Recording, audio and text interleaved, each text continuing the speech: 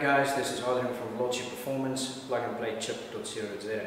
Today we'll upgrade the performance of a Mazda 6 2.2 SkyActiv-D. As you've seen in the previous section of the video, we've done the before run, and this car is starting out with 93 horsepower and 270 newtons on the wheels.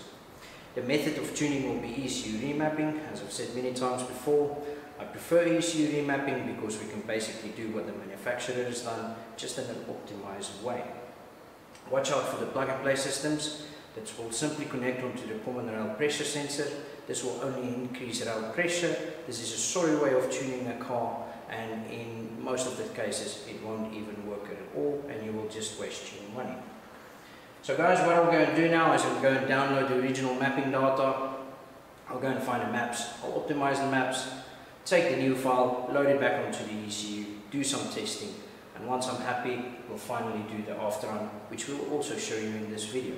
I'll see you guys shortly.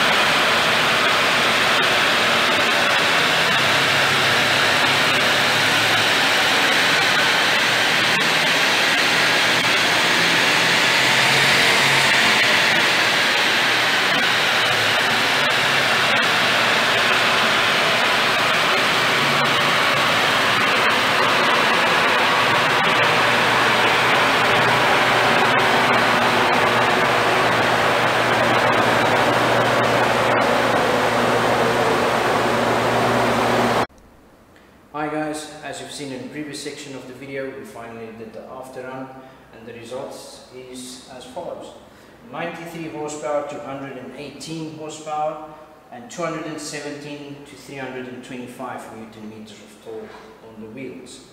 What I also should mention is this is basically more an economy tune. That's why we didn't add as much power as that is basically possible. But if you would like to upgrade the performance of your Mazda 6 2.2 SkyActiv-D, this is most certainly the way to do it. See you guys next time.